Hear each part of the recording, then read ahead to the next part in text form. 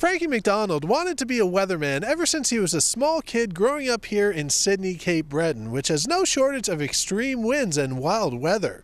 When he first began posting his videos to YouTube, he never could have predicted his meteoric rise to becoming one of Canada's most well-known weather personalities. He's probably the most popular weatherman in Cape Breton, that's for sure.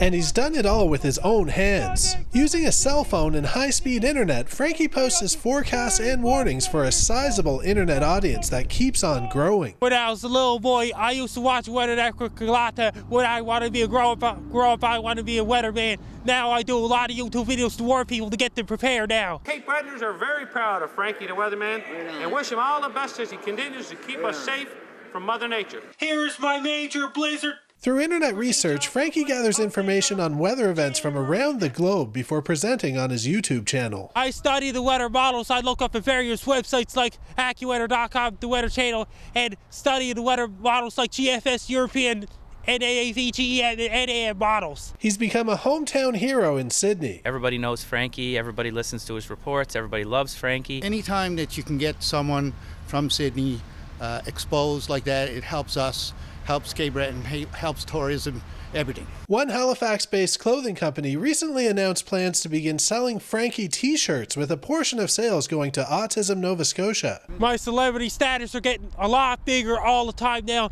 My celebrity and my fame is on the rise. Frankie's videos have received more than 11 million views since June of 2011. For the Weather Network, I'm Nathan Coleman in Sydney, Nova Scotia.